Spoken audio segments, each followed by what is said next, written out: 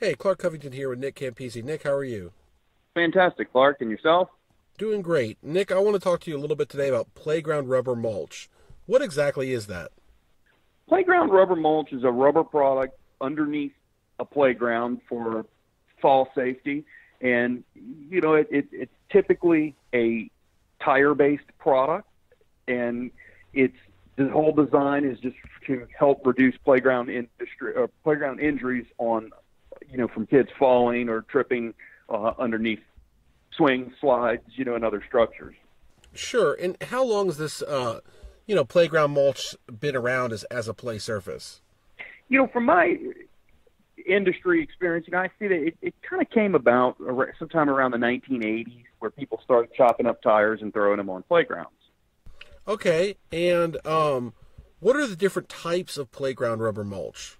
So, you really have a couple different things in the marketplace. You have companies that just chop up tires, and then you have people that go a step further, will chop it up, and they'll actually put a coating on it to keep all the nasty black stuff from getting on kids, and then, the third would be what our company does, Jelly Bean, and we make a non-tire virgin rubber mulch. Okay. And can you give me an idea of tire rubber mulch versus non-tire virgin rubber mulch in terms of how long the product lasts? So, they're both vulcanized products. So, we have a 60-year test on our product, and realistically, there's no reason why, a tire rubber might not necessarily, provide good fall data for that long. However, a couple things, that, the older the tire rubber gets, we're starting to have a lot of people who bought tire rubber, 5, 10, even 15 years ago, who are saying, it starts breaking, and, the kids are starting to get black streaks on the clothes and whatnot, or the coating coming off. So, ultimately, vulcanized rubber is hard to destroy, and, the Jelly Bean rubber, it's a little higher durometer rubber than tire-based rubber. So, we put a full 20-year warranty on our product that it won't degrade. Okay, so a 20-year warranty that it won't degrade. That's correct. And what are some other benefits of using playground rubber mulch? Well, ultimately, you got to have a safety surface under a playground.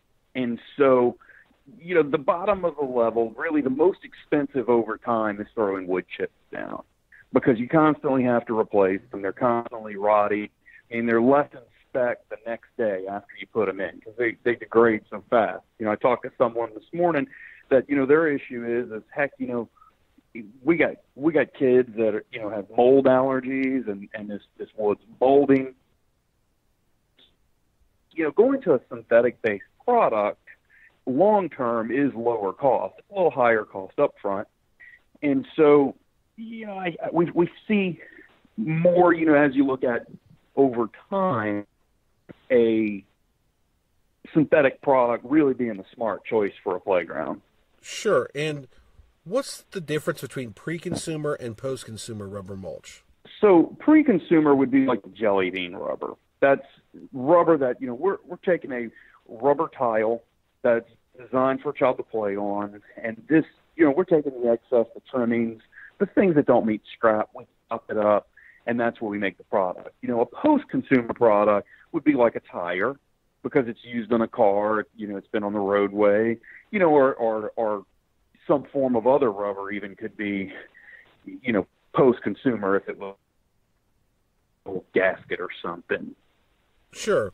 And if people want to learn more about Jelly Bean playground rubber mulch, how could they find out? Is there a website they can go to?